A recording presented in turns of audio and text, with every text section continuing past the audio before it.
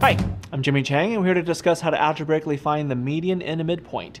Now, in some cases, the median and midpoint can be the same depending on what the scenario happens to be, but in order to find the median, you have to be sure that the numbers are written in order from lowest to highest. So, for example, if you have a series of values such as 7, 9, 0, 3, and 4, for example, you have to be sure the numbers are in order from lowest to highest, so you have to rewrite it as 0, 3, 4, 7, and 9. Now, the median, if you have an odd number of figures, you just pick the one that's directly in the middle, and in this case, that's the number 4, so that's the median. That's the number in the middle, the quote-unquote midpoint, if you will.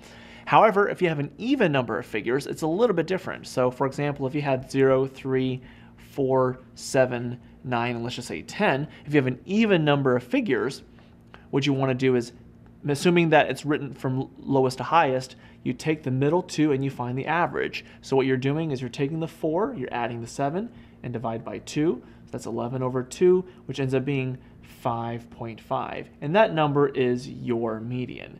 So depending on the situation, the median is the number right in the middle if you have an odd number of figures, but if you have an even number of figures, the median is the average of the middle two, not so much the midpoint per se.